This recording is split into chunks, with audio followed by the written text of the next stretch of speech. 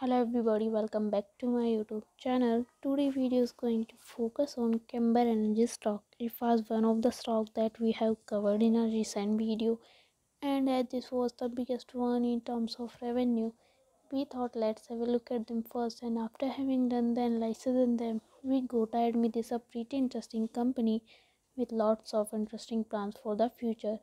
They want to grow their business significantly and the different ways that they want to achieve this. So we can easily see that the stock was trading at 0.79 US dollar, at 0.093 US dollar, losses with 10.53% negative loss. In 5 days time frame, the stock was trading at 0.28 US dollar, losses with 26.45% negative loss. In 1 month time frame, the stock was trading at 0.55 US dollar, losses with 41.27% negative loss.